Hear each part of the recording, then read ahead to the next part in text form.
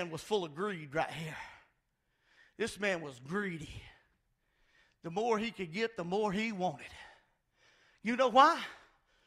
Because really, the fruits in that barn could never truly satisfy him. Oh, the world would have thought he was a success. But God called him a fool, didn't he? You see what Jesus said in verse 34 right there in Luke 12. For where your treasure is, there will your heart be also. Let me tell you, if your treasure's in the things of God, your heart is going to be there. Anybody know what I'm talking about? If you get ashamed when somebody starts mentioning Jesus, let me tell you, your heart's not right. When they start mentioning Jesus, I start getting a little goosebumps, don't you? When they start talking about the Holy Ghost, my feet start moving a little bit. Anybody know what I'm talking about? I'm not ashamed of the gospel of Jesus Christ. Let me tell you, but people are tonight. People don't want to hear about it. Why? Because they're concerned about building barns. Let me tell you, the things of this world's never going to satisfy you. Why do you think there's fads that go around? Amen. They're looking at these fads to satisfy them. And a fad will never satisfy you. People run to this, they'll run to that looking for satisfaction. And the only true satisfaction can only come through the name of Jesus tonight. Oh, people's hearts are so fixed right here on this earth. Their heart's fixed to things on this earth. Let me tell you, my heart's ready up there. When I hear people say, well, I hope the rapture ain't for a few more years. Yeah, I know where your heart's at really quick. Because I want it right now. Anybody know what I'm saying? I hope the Lord don't come before I get this or that done. Well, you need to get your heart out of Egypt and get your heart into the promised land tonight. And get your heart upon the King of Kings and the Lord of Lords.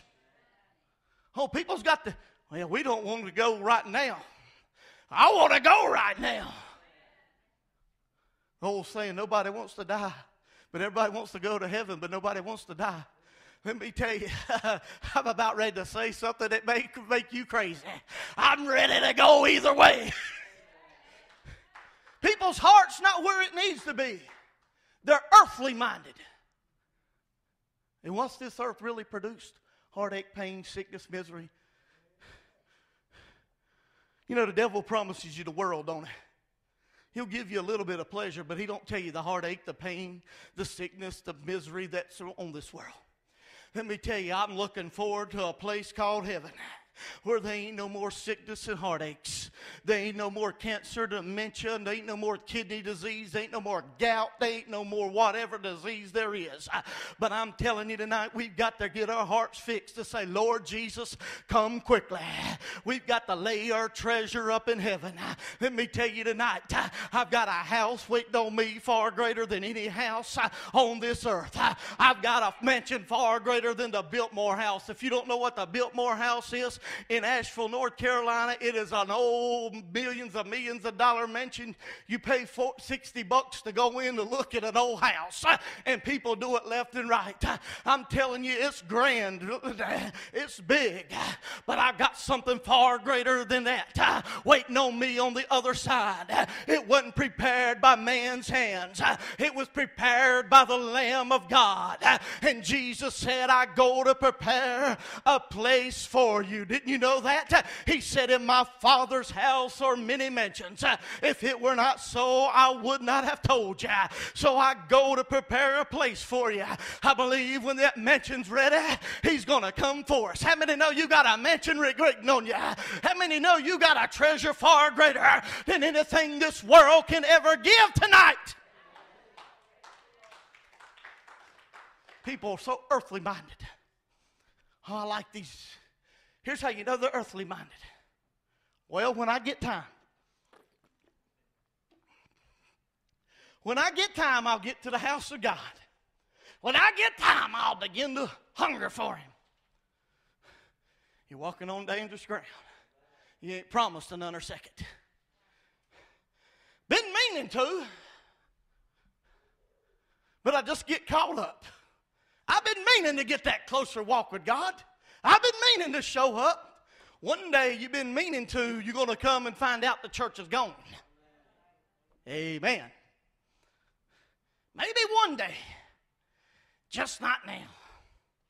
Oh, let me sow my wild oats. You hear that? I've heard them say that. Let me serve my wild oats. Well, let me tell you, young person, sin ain't a respecter of any. If it'll kill the old one as good as it will the young one. You wild oats can be deadly.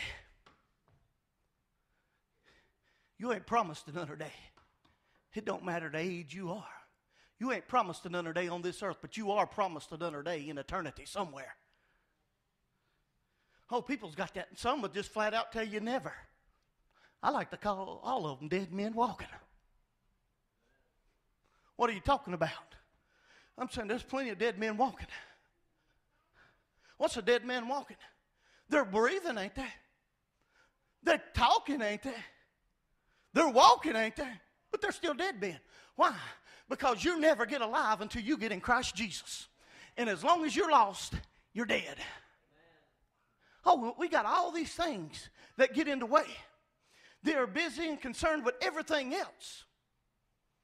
Simply, they're living the foolish life, just like this man here in Luke did. Everything else. Let me build my bigger barns. Let me bestow it with fruits. And like I told you, if anybody's going to be blessed, I pray that God's people are blessed. Because if God's people are blessed, let me tell you, the gospel can go into the world. Anybody know what I'm talking about? What are you saying? I'm saying people are living foolishly.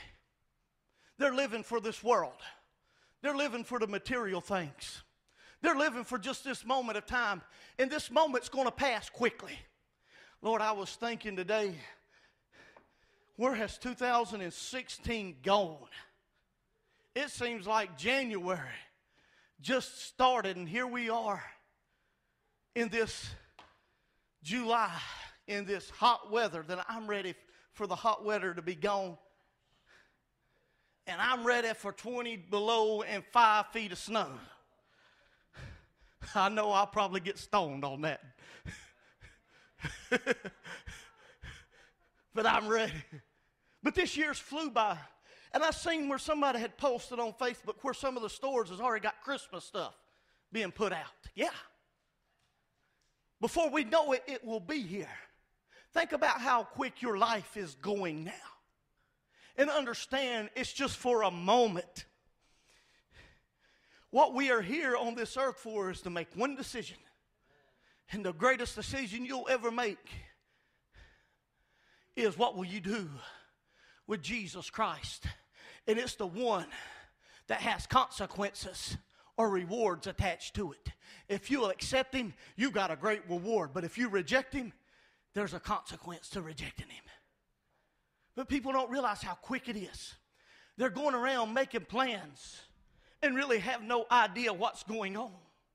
They're going about saying, next year, this time, we're going to get in a few minutes. But let me tell you, they have no idea what's coming forth before the night ends, more or less next week or next year. You see, this foolish man was living on the edge of eternity, and he didn't even realize it. What are you saying? I'm saying he was building these things, but he was close to eternity. What good's it going to do to build the big barns?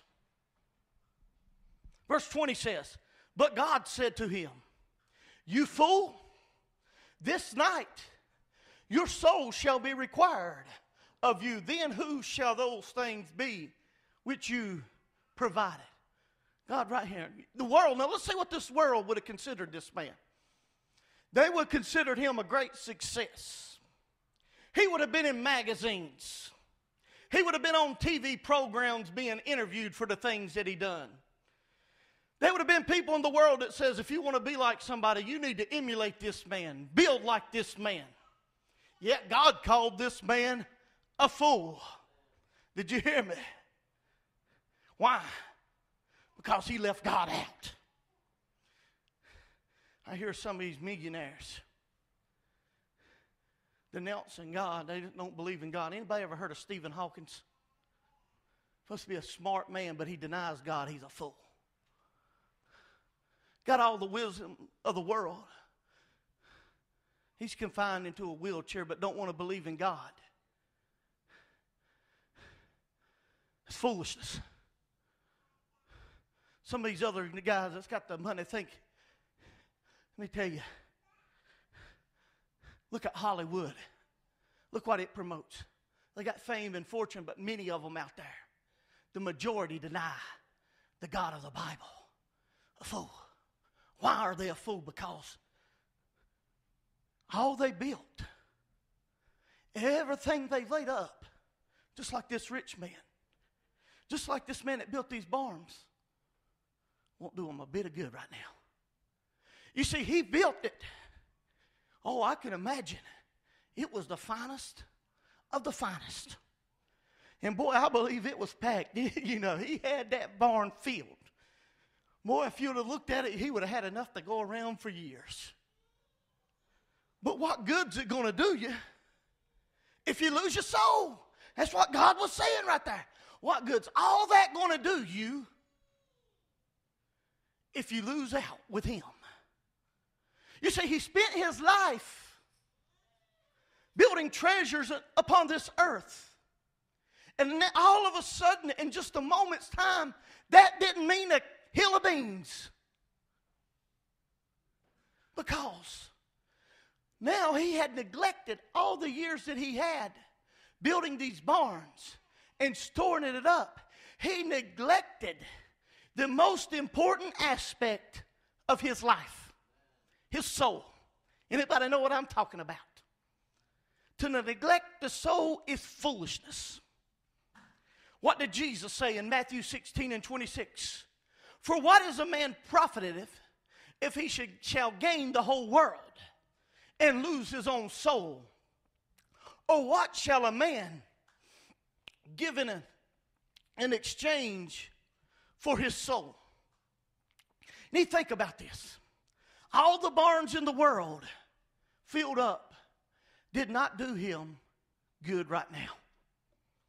No matter what he accumulated in this world, it did not carry any weight in heaven. Did you hear me? And today people neglect the soul like it's something like that. They're playing Russian roulette with it.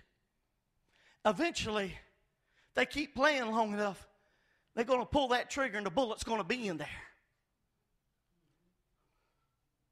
People do not realize you can't take anything you accumulate. I will not take the shirt off my back into eternity. He couldn't take none of these fruits with him. What was he thinking? When he was gasping that last bit of air. Can I tell you something tonight? This may not be pleasant, but if the Lord tarries, let me just give you something. 100 years from now, I believe he's coming before that. I just want to use this as a good example. 100 years from now, if he does tarry, which I don't believe he will, let me tell you, every one of us will be rolled up this aisle. We'll take that last grasp of air. And if our barns be full, what good's it going to do? If we gain the world and we lose the soul, what good's it going to do? What happens if you go out here tonight and you reject Jesus Christ and you lose your soul? People are living foolishly. They ain't got a hunger for God like they once did. People don't have a desire. Why don't they have a desire? Because they're neglecting the soul and they're feeding the flesh. It's time to start feeding on God. Because the soul is the most important thing you'll ever have. If you lose it, you've lost out. What did James say in verse 4, 13 through 15? Go to now to say today or tomorrow we will go into such